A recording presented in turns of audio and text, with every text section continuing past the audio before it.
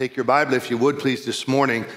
Make your way back to Genesis. We were in Genesis for months earlier in the year and finishing up 2022. But I want you to make your way, if you would, this morning to Genesis chapter 32 will be our text. Genesis 32. Not sure if I'll get there, but way back in the Old Testament, there's a book called Hosea. And if you could find Hosea chapter 12, we might have a verse or two there right at the end, depending on how the Holy Spirit directs our message this morning. I finished last week 5 weeks of concentrating on some of the women of the Bible. I entitled that series, Women in the Bible That Every Christian Ought to Know. Of course, there's many more than just 5 that you ought to know as a believer. And it was leading up to Mother's Day, and we looked at 5 powerful and wonderful women that had hearts for God, were used of God in tremendous ways, and had much to teach God's people today. And I want you, knowing that from this Sunday, there's 4 more Sundays till Father's Day, I wanted to change gears and look at some of the men of the Bible. And ladies, I will say the same thing to you that I said to the men when I was using the ladies. Just because I'm using a man today for the message does not mean that there's not truth for the ladies. Like when we used the ladies for the message, it did not mean that there was not truth for the men. And so I do believe today that the message is fitting for every heart and every mind that is in the room. And I want to begin our series today, Men, looking at men, with a man named Jacob. And I believe that what God has for us today in the life of Jacob is a very important and powerful place to begin as we make our ascent up to Father's Day. And I want to begin in Genesis chapter 32, our message today, with just a phrase.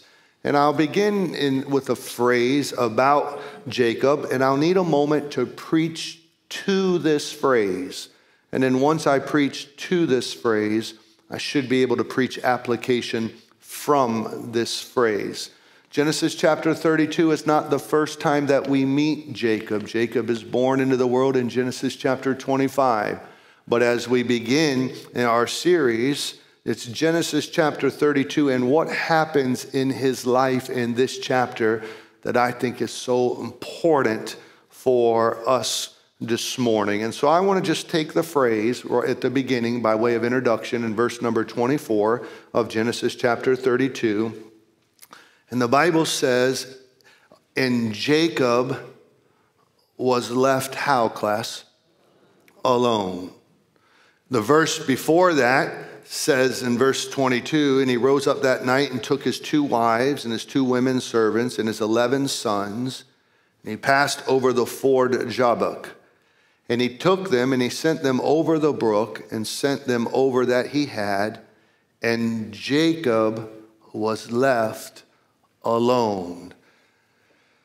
When you get to Genesis chapter 32 in verse number 24, Jacob is experiencing sometimes something that many people experience in their life. And listen very carefully. Life is catching up with them. In Genesis 32, verse 24, life is catching up to Jacob. Life is catching up to Jacob because God is making sure that life catches up to Jacob. When I say life catching up to Jacob, I mean the way that Jacob has lived his life. In Genesis chapter 32, in verse number 24, Jacob would be what I would define today as a nominal Christian man. Jacob knows God. Jacob has had a relationship with God. Jacob has been blessed by God. Jacob has served God. Jacob has seen God do some wonderful, wonderful things in his life. But Jacob is a man that is wrestling with God. And Jacob is a man that has not fully surrendered to the Lord. Jacob in Genesis chapter 32, verse number 24, is not just alone physically. He's alone in his mind. He's alone in his manipulation. He's alone in his plan. If you were to look in Genesis chapter 32 and you would look at verse number 7, the Bible uses some words to describe Jacob in this moment, and I need you to get these words. The Bible says, then Jacob was greatly, what's that word, class? Afraid, and he was what? Stressed out of his mind. You might be a man in this room today and you're stressed out of your mind. You might be a lady in this room and you're stressed out of your mind. Jacob has been living his life his way. In the scriptures, especially in the Old Testaments, the personality of the person was dominated many times by the way they were named. If you remember Jacob in his birth is a twin. He has a twin brother, and his name is Esau. You know that in the plan of God, even though Esau was born first, Jacob would be the one that God would continue his promise to the world through. And you remember in the book of Genesis that promise was bringing in the Messiah. You remember that God made that promise to Abraham that through thy seed the nations of the world would be blessed. Abraham had a son named Ishmael. That was not the blessing, but Abraham had a son of faith named Isaac. God would work through Isaac. And then Isaac had two sons, Esau and Jacob, and God would work through Jacob. And God would work through Jacob to bring redemption to the nation of Israel and to bring the Redeemer into the world. When Jacob was born, the Bible says that he was born with his hand on the heel of his brother. His parents named him Jacob, which means conniver, manipulator, trickster, supplanter. Pastor, why in the world would a parent name a kid that way? I don't know, other than the fact that they knew by intuition and the way that God led them that this would be the personality of Jacob. And as you read the life of Jacob, Jacob lived up to his name. Jacob caused trouble in his own home through Esau and conniving out of the birthright. When you study, Jacob caused problem in his own father-in-law's home, Laban. And Jacob was a man that lived by his own manipulation and wit. He was a guy that connived and schemed. He was a guy that always had a plan. And when you come to Genesis chapter 32, he's at a place where his problem is bigger than him. His wits are not going to work out. He's not going to be able to manipulate or connive out of this situation. And the Bible says that it brought fear and distress to him. Now, men, I need you to understand a little bit about this and ladies, because we sometimes can get this way, which means we try to figure out our own problems. In Jacob's case, he needs all of his ducks to line up in a row so this will work out. Jacob has not told his wife some certain things. Jacob's trying to keep his finances afloat. He's trying to keep his family together. He's trying to manipulate things. There are secrets that his wives and his children do not know. There's stress on him for this one. He needs this one domino to line up. He needs this one thing to stay straight. And he's trying the best that he can to juggle his life so that life will work out. And it's come to a lot of pressure. I find that sometimes we can live this way. We live our lives by our own wit, our own ability, our own trying. We scheme, we connive, we try to make ends meet, we try to make things happen. And in reality, we live lives resting on ourselves, not resting on the Lord. By the way, there's no more stressful position in life than for a believer to trust himself and not trust the Lord. So here's Jacob. And all his life, he's lived this way. But God has a plan for Jacob. God loves Jacob. God knows Jacob. But God knows that what he wants to do in Jacob's life is not something that Jacob is going to be able to do in his own ability. And God needs Jacob to come to the end of himself in a full surrender and trust to the Lord. And so God works this out. If you would please come to Genesis chapter 31. And look, if you would, just in, Genesis chapter 31, verse number 1. It tells a little bit of the story here. And he heard the words of Laban's son, this is Jacob, after he had gotten wealthy and gotten his 2 wives, saying, Jacob hath taken away all that was our father's, and of that which was our father's hath he begotten all this glory. And Jacob beheld the countenance of Laban, who would be his father-in-law, and behold, it was not toward him as before. Now I'm jumping into this. You remember that Jacob loved Rachel, and Jacob wanted to marry Rachel, and so he went to Laban and asked Laban, Rachel's uncle, if he could marry her, and he said, if you'll serve me 7 years, right? Every man would be willing to do 7 years prison time to marry their wife, right? And you know they have this big wedding ceremony, and they go into the tent that night, and Jacob consummates his marriage with his wife. I can't explain this, but he wakes up in the morning and it's not who he thought it was. Laban had pulled a trick on him. The trickster was tricked. Okay. And he wakes up and it's Leah. He's upset about that. He goes to Laban, and Laban says, we have a custom in our culture. I can't let the younger one get married. The older one's got to get married first. Well, I love the younger one. Serve me another 7 years. He serves another 7 years. Now he gets Rachel.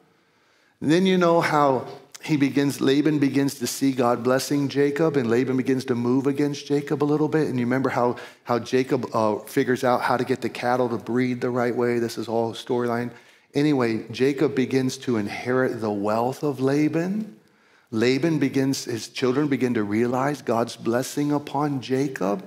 Jacob begins to realize the countenance of Laban has turned against him. And now Jacob begins to feel pressure and feel fear. Okay. God is using all of this in his life. By the way, men, God will use pressure in your life. You are the one who determines if it becomes stress. Oh, that was powerful. God will use pressure in our lives. We determine whether it becomes stress. When I read the Bible, I think I can take the Bible and tell you that a stressful position is a sinful position. I have seen men stressed out cheat on their wives. I have seen women stressed out go into bad relationships. When pressure turns into stress, it shows that I'm not trusting the Lord. So Jacob here, God puts pressure on him. Look, if you would, at chapter 31, verse number 3. And the Lord said unto Jacob, what's that word? Return. Return unto the land of thy fathers and to thy kindred, and finish the phrase, I will be with thee. Okay, so Jacob had left his homeland. And Jacob had left his homeland in Genesis chapter 27. And Jacob had left his homeland for a very important reason. And if you remember the reason, he had his brother.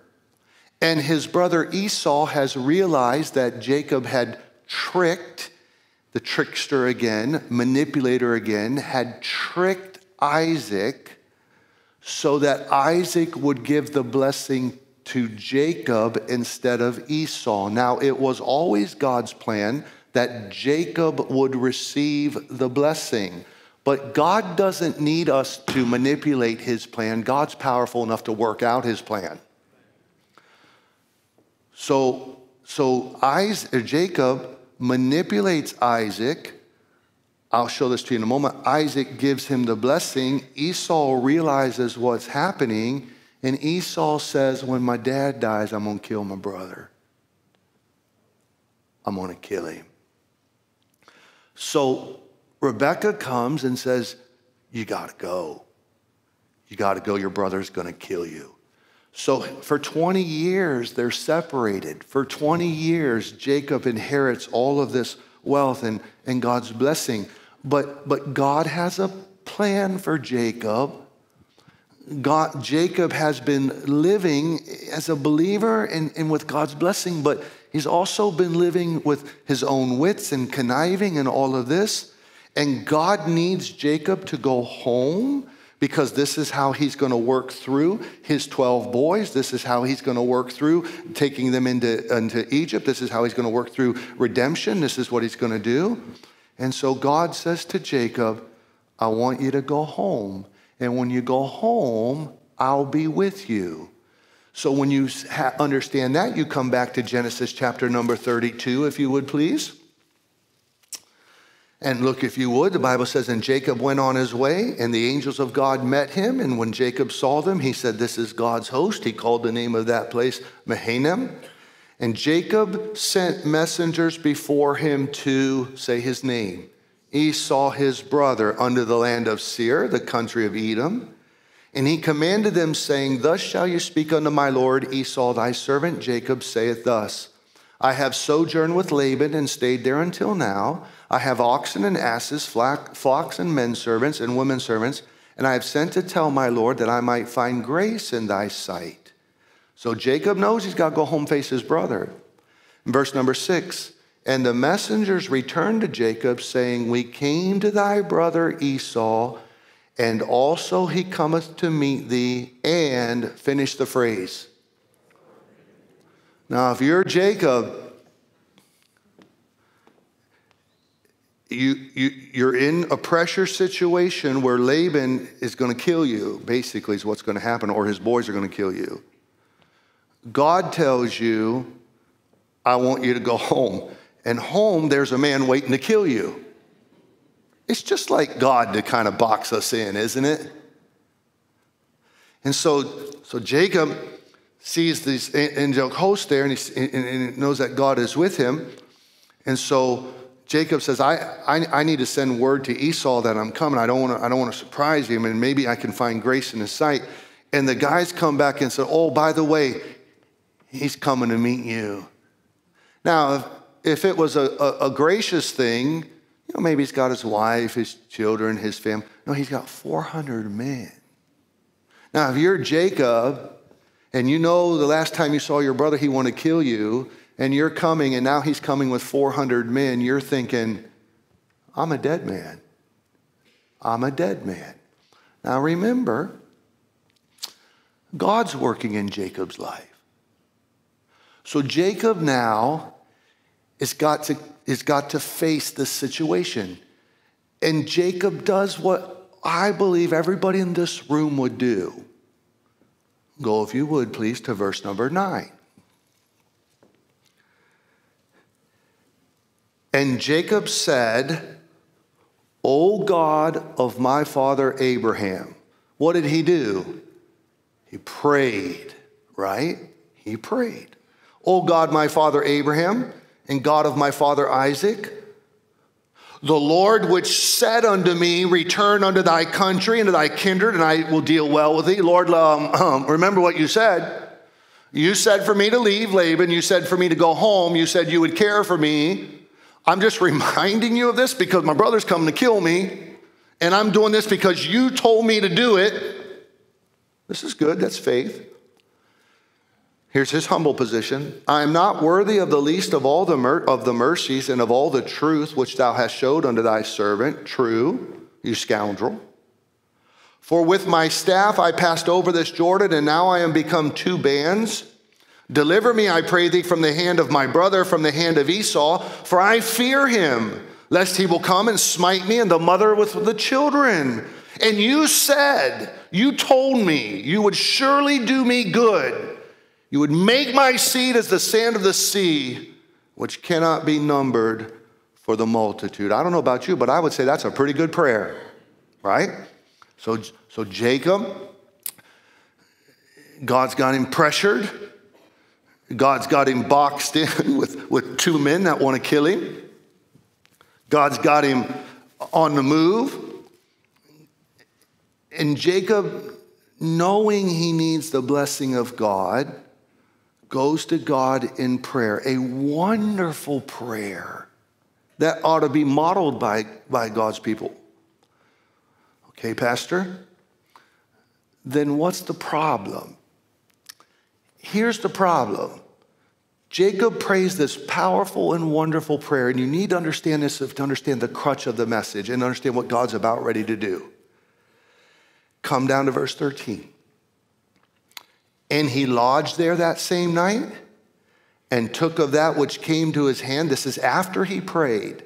A present for Esau his brother. He took 200 she-goats, 20 he-goats, 200 ewes, 20 rams, 30 milch camels with their colts, 40 kine, 10 bulls, 20 she-asses, 10 foals. He put a thing together. And he delivered them into the hand of his servants, every drove by themselves, and said unto his servants, pass over before me, and put a space betwixt drove and drove. And he commanded the foremost, saying, when Esau my brother meeteth thee, and asketh thee, saying, whose art thou, and whither goest thou, and whose are these before thee? Then thou shalt say, they be thy servant Jacob's.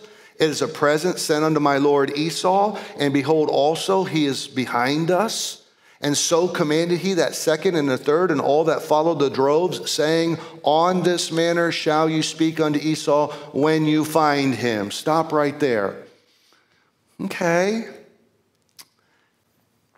Not a bad plan, right? I'm going to try to overwhelm him with kindness. Not a bad plan. Here's the problem. It just wasn't God's plan. Now, don't miss out. His name meant deceiver, manipulator, trickster. Okay? What I'm about to show you is where most men live their whole life, and where maybe most ladies live. You just prayed this wonderful, powerful prayer and beg God for mercy and to trust God. You literally got up off of your knees and went right back to trusting yourself. God didn't ask you to do that. Proof he went right back. Look at verse number 20. And say ye moreover, behold, thy servant Jacob is behind us. For he, Jacob, said, I will, what are those two words? What? I will appease him with the presence that goeth before me, and afterward I will see his face. Peradventure he will be accepted of me? What do you mean you're going to fix this? You just asked God to help you, and now you're saying you're going to help yourself.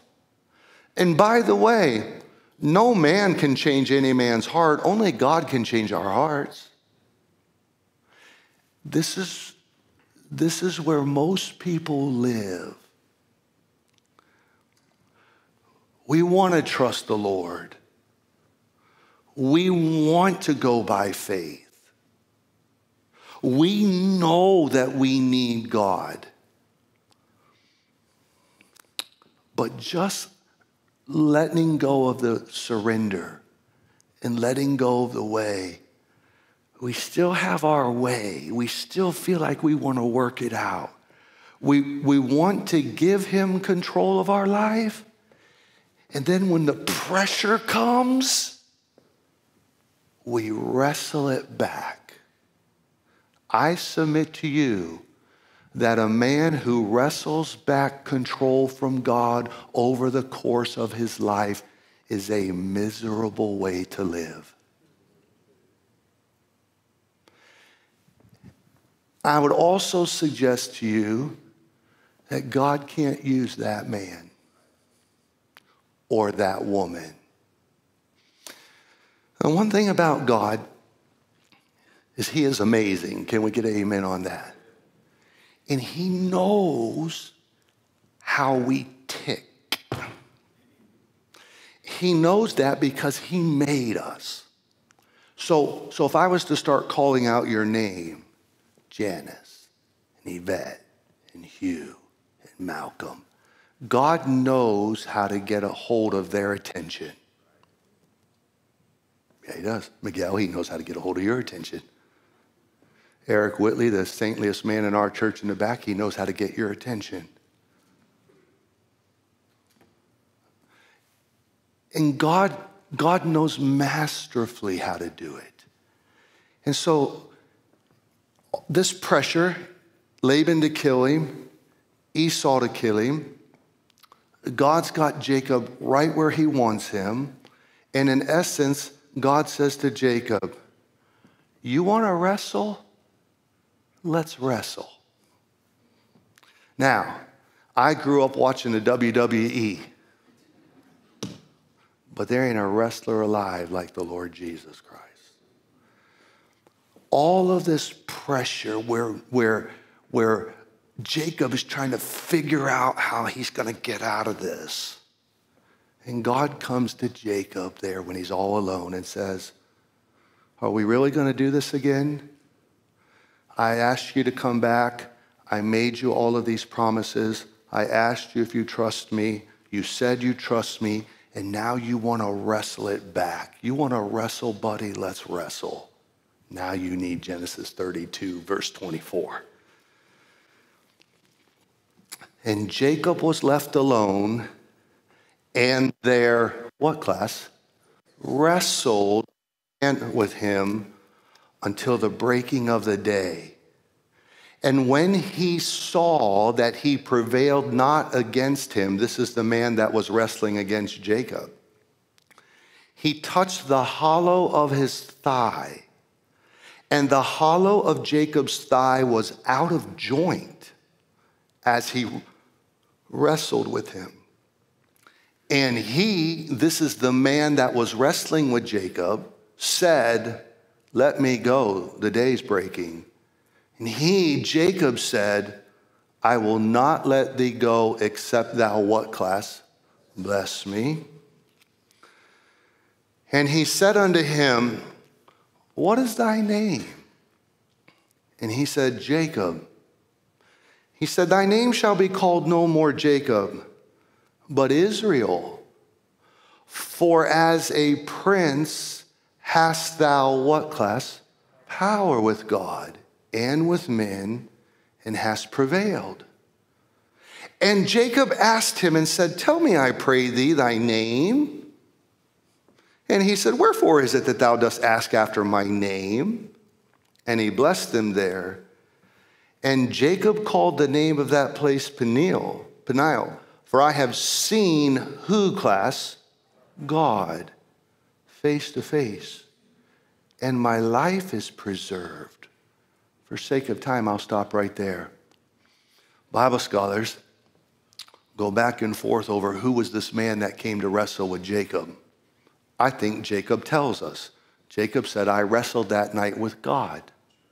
I wrestled that night with the pre-incarnate Lord Jesus Christ. Remember, Jacob is left alone. He's all by himself. And all in that, as that mind is just working. I've divided my families. I've got everything. How am I going to survive this? How am I going to make this? I really need them to do this. I really need them to do that. I really hope she don't find out about this. I got to have all of this bouncing. I've got this deal on the back burner, on the burner of the back burner. And if the back burner deal goes, then this deal will make it. And if all my ducks line up in a row, I might survive. Somewhere in the middle of that moment, Jacob goes from a mental type of wrestling to a real wrestling match. And in the middle of it, at the end of that thing, Jacob realizes about his life, I've been wrestling with God. And the Bible says that when the wrestling match began, Jacob overpowered the man that was wrestling him. Pastor, how could a man overpower the Lord Jesus? The only reason that was possible was the Lord Jesus was allowing that. Jacob's will was strong. Jacob could not fully surrender himself to the Lord, that will to wrestle it back. And they begin this wrestling match. I would say to you that it was also of the mercy and kindness of the Lord that he allowed Jacob this wrestling opportunity. If you're wrestling with the Lord today and the Lord hasn't touched your hip, by the way, all of you that have hip problems doesn't mean you're sinners. He didn't want Jacob to wrestle. He wanted Jacob to surrender. And when it was clear that Jacob was not going to surrender, bam. In the primary leverage, the hip went.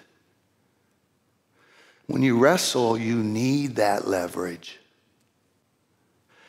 And God touched the hollow of his hip and took his physical leverage out of his ability to wrestle, which was a testimony that God was showing Jacob, you don't have the life leverage to live your life. We need the Lord. With his hip out, Jacob could no longer wrestle. Now he clings. So desperate is Jacob in his realization now that if I'm going to live and survive this, I got to have the blessing of God. Time out.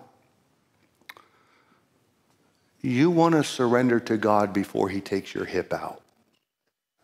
I've seen God hurt many a people. They're wrestling.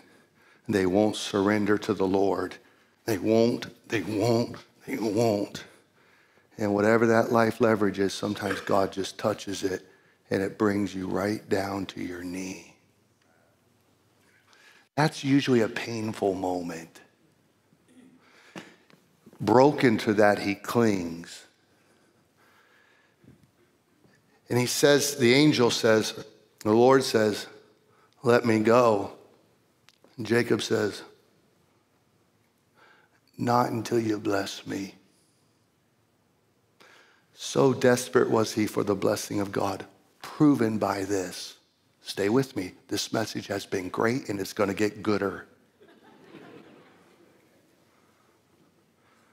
The Lord looks at him and says,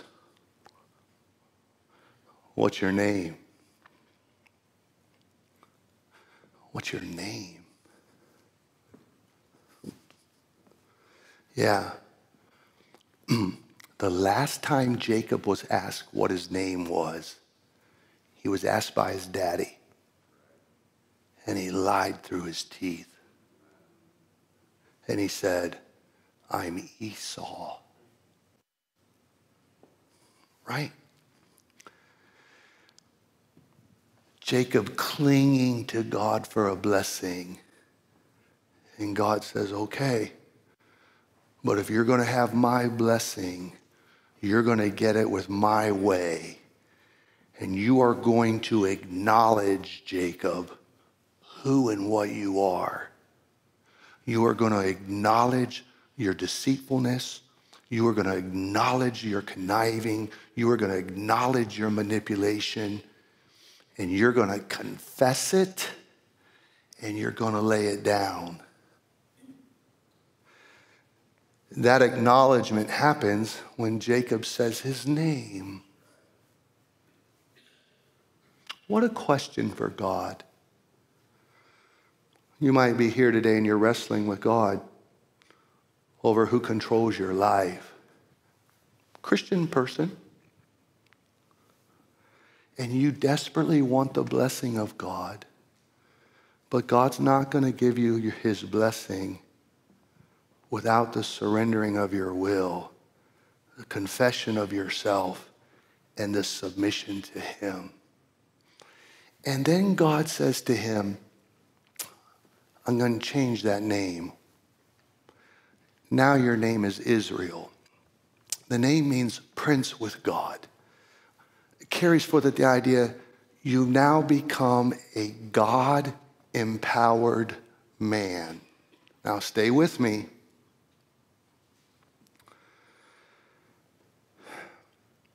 Jacob had already sown into his family conniving and deceit. When you read Genesis 34, his daughter is raped. And his boys slaughter these people. And Jacob had lived his life as a Christian, wrestling with who's going to control his life. And in the moments of his fleshly direction, he put a seed into his family that was terrible. His own boys later would try to kill his own son. But God says, Jacob, I got a plan for you, a great plan. But Jacob, you can't do this in your own power or your own will. You can't do this with what you have. You need my empowerment. You need my blessing. You need to surrender that to me. And when Jacob confesses himself as to who he is and acknowledges that and surrenders, God gives him a new name, empowered by God. And when you read the rest of his life, that's how Jacob lives his life. For the rest of his life, Jacob limps. You ought to read about in a moment, a few chapters later, when the pressure comes the next time, that man who had surrendered himself to the Lord gets all of his boys and they go back to Bethel, and he limps up there, a defeated yet victorious man, and says, we're here to trust the Lord, and God does amazing things. So let me close this. Why do I start here? I start here, men, because I'm building to Mordecai on Father's Day. And before I ever get to Mordecai, I need to get you to understand that wrestling with God over the control of my life, over the direction of my life, will never be life that will be peaceful or blessed. It causes anxiety, fear, and stress. God came to a man who desperately wanted to be blessed by God, and God said, you got to surrender. And that man fought until God took his leverage away, and then he clung. And when he clung to the Lord, he confessed to the Lord. I have learned this. We don't know our heart fully, but everybody in this room knows if we're really surrendered to the Lord or not. Everybody in the room knows if you're really surrendered to the Lord or not. You can pray the most beautiful prayers, and you can come to church, and you can do those things. But pressure turns to stress as I wrestle who who's in charge of my life. The best thing we can do is surrender our lives to the all-knowing God. Amen. Pastor, my life's not working out right now. Pastor, I'm facing it feels like everything's closing in. I got problems in the past that I'm running to into the future. It feels like I can't get my footing. Yep. God's bringing you in. And he will meet you exactly as you need to be met to get you to the point where you say, okay, Lord, I surrender. Do you have Hosea in your Bible? Or did you already close up and you're at lunch? Hosea chapter 12, we'll just read one or two verses. God is using this moment as an illustration in Israel's mind as a nation. And the Lord wants Israel to turn. And he goes in here, and if you see in verse number 2, he uses Jacob. In verse number 3, he talks about, this is chapter 12 of Hosea, he took his brother by the heel in the womb. That was his old man, his old way. And by strength, he had power with God. That's what the work that God did with him. Yea, he had power over the angel and prevailed. He wept and made supplication unto him. He found him in Bethel, which is a great message, and there he spake with us. Even the Lord God of hosts, the Lord is his memorial. Now watch, because of Jacob's story, verse number 6, therefore, what's that word? Turn thou to thy God. Keep mercy and judgment, and wait on thy God how? Continually. God took what happened in Jacob's life to be a testimony to the nation of Israel.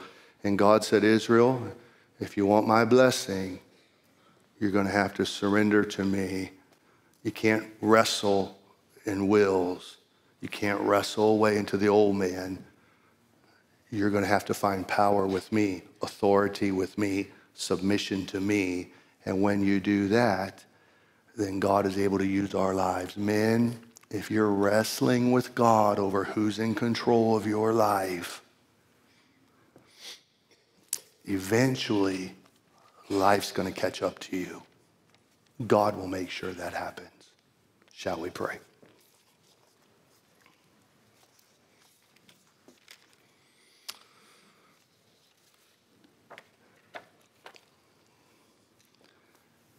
Heavenly Father God, clear and beautiful picture of how you get a hold of our attention in our lives. Jacob was a man wrestling. Wasn't that he wasn't a believer. Wasn't that he didn't know what to do. He just couldn't fully surrender up until that moment. He thought he had to manipulate, connive, trick, deceive. But you had a God plan for him that would not work that way. God, for the men and women in this room, you have a plan for our lives that will take the Holy Spirit power. Not our ability, your ability. We get in trouble, we pray, then we stand right up from prayer and go back to our own way. And you put us in pressure moments where we're all alone and greatly afraid, and then those moments turn to stress. And in our minds, we're trying to figure out life. Instead, we should be dropping to our knees and surrendering to the one that knows everything. Jacob got up off that floor, forever walking in limp. But he got up off that floor with the power and protection of God. No longer was he that old deceiver. He was a new man. Lord, I want for the men and women of Plantation Baptist Church to not wrestle away authority in their life, but to submit to the authority of Jesus Christ. Have your blessing on our lives.